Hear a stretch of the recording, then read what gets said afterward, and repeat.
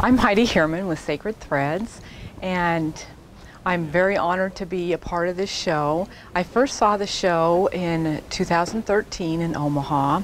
I was there with my daughter, and I was just so overwhelmed with wow, because it was just the most amazing quilt show I've ever seen. And I remember thinking to myself, I really want to be part of that next time. So, and that's how I learned about Sacred Threads, was going to that first show.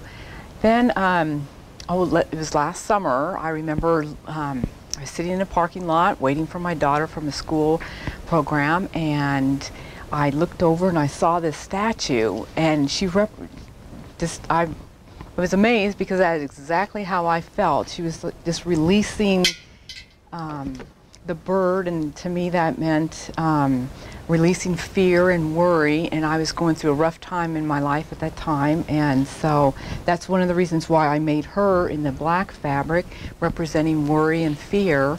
And the way she just released the bird, I just knew that I needed to release my worries and fears about what was going on in my life, because I knew that God had something better planned for me, which is why I made the bright background, knowing that I have the bright future. I just need to let Him show me where I needed to be.